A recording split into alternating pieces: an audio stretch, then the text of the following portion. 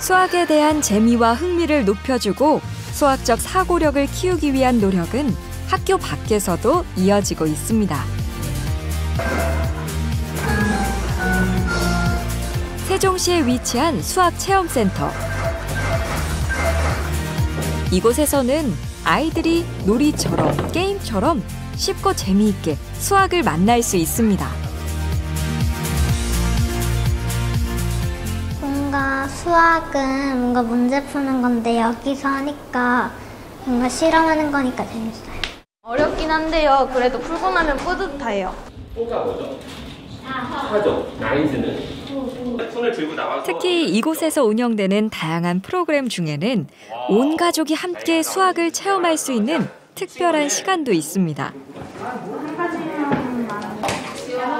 학교를 졸업하고 난 뒤 수학과는 거리가 멀었던 아빠 엄마도 모처럼 아이들과 함께 부담 없이 수학에 다가갈 수 있는 기회인데요.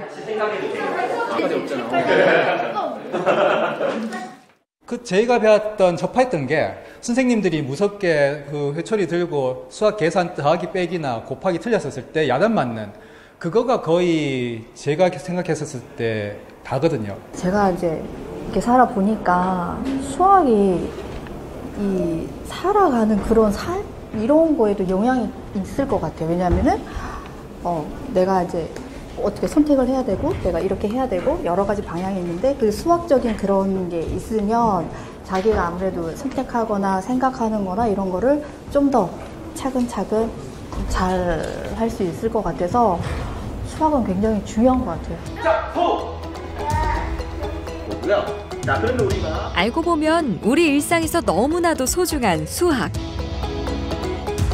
개정 교육 과정을 중심으로 앞으로의 수학 교육은 어떻게 이뤄지게 될까요?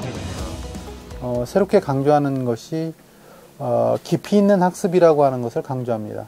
이제 언뜻 보기에는 굉장히 개별적으로 되어 있는 수학의 어떤 개념들을 통으로 이렇게 전체적으로 꿰면서 깊이 있게 조망해 볼 수 있는 그런 학습을 하도록 하는 것입니다. 수학과와 과학 또는 뭐 다른 교과하고 이 접목할 수 있는 부분들, 소재들을 많이 찾게 될 것이고요.